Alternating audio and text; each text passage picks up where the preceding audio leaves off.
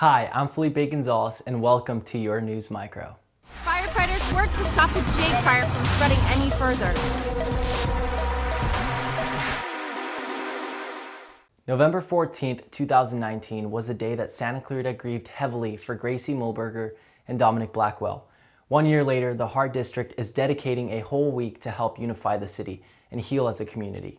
Colin Ferguson has the story. Answer the question With 2020 being a mentally tasking year, the William S. Hart Union High School District has implemented Wellness Week to promote positivity and togetherness in Santa Clarita. From November 9th to the 14th, each day involves a list of resources and activities that promote mental and physical health, as well as tolerance and acceptance of others. Wellness Week will end with a virtual remembrance of last year's Saugus High shooting, with an event called Unity of Community, with speakers, music, and more, all produced by the Saugus High News Network. Eloy Valentine, a bus driver for the Hart District, was there the day of the shooting and laments the circumstances of this week. Our work has kind of given us their kind of like, thank you for helping out. Thank you for doing all this stuff. Unfortunately, tragedy kind of makes you much closer to, your community. And that was kind of a big day for everyone. Dave Caldwell, Public Relations Officer at the Hart District, emphasized the importance of mental health among students and staff, as well as coming together during tragedy. We wanted to be able to honor the memories of Gracie Mulberger and Dominic Blackwell, as well as understand and help with any other pain that anyone might be going through. And Wellness Week is something that is not just being celebrated at Saugus High School, but at all of our high schools, as well as the entire community of the Santa Clarita Valley. Caldwell also describes what will help people heal and come together during the remembrance. It all starts with love.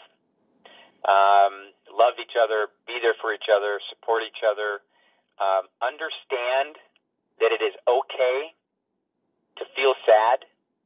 Understand that it is okay to feel something that you don't want to feel. That is part of being a human being. Unity of Community will begin at 6 p.m. Saturday. For more info on Wellness Week, Unity of Community, and all related activities, visit the Hart District website and click on the Wellness tab. With Canyons News, I'm Colin Ferguson. If you, like many people, have never had the motivation to start running, Canyons News reporter Sarah Hicks may give you a reason to start. Here's the story. From running every street in Santa Clarita to participating in marathons, you may have seen him around town. Josh Vulich has dedicated this year to running for a good cause. Mostly, it is about fallen law enforcement. We have parks and roads dedicated even here in Santa Clarita for fallen law enforcement. So it's something that even residents out here can take part in. Hope for Heroes is a virtual event where people choose to run certain distances to honor fallen first responders. Anyone can participate to honor someone special in their life. While growing up, when track and cross country season came along, it was a big priority as his dad was a track coach. His background with running has given him many different opportunities and the ability to meet new people. For Josh, running is something him and his father bond over. My dad had been running since he was in high school, so that was something he liked for us to do. We go running a lot still. He's his late 60s now, and he still runs. Because of this event, they were able to continue this tradition and honor their community at the same time. Hope for Heroes virtual run is sponsored and ran by the Ventura County Deputy Sheriff's Association. For more information about registration, visit their Facebook page and website at eventbrite.com. That is eventbrite.com. That's all I have for you today. I'm Sarah Hicks with Canyons News. Maybe you've noticed it's getting a little cooler lately. Here's Jackie Cardenas with a weather update.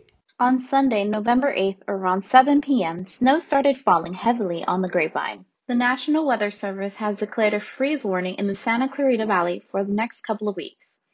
Snow is to be expected to fall in the Grapevine and other surrounding areas of the city, and nearby snow resorts are opening sooner than expected. This past weekend, some small parts of California got several inches of snow, including Big Bear, seeing over a foot of snow, This freeze warning advisory was causing dangerous road and driving conditions through the Grapevine. Local highway patrol had to escort cars through the Grapevine while following behind the California Department of Transportation. Could this possibly be a white Christmas this year with the early signs? For Canyons News, this is Jacqueline Cardenas. And that's it for this News Micro. Make sure to follow us on Instagram, Facebook, and YouTube to stay up to date with what's happening in the Santa Clarita Valley.